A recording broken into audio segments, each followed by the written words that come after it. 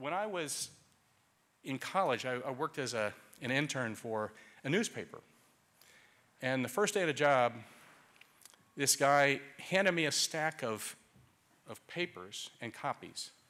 And he said, "Keith, go proofread these." And I said, "What?" He said, "Well, I made copies of this stack of paper. Here's the copies. Can you proofread the Xeroxes against the originals?" And I was thinking, well, this guy doesn't understand technology, but I said, "Sure, but that's enough work to take 2 days."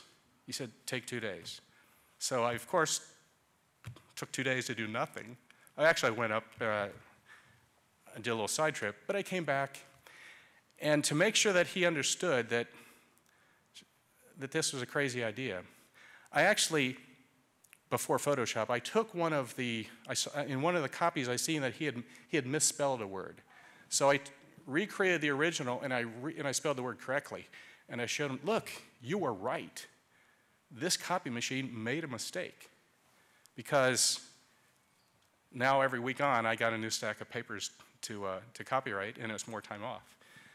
But ask yourself, when you're looking at prototypes, or you're looking at lab dips, or you're looking at fit, or whatever, are you proofreading a Xerox?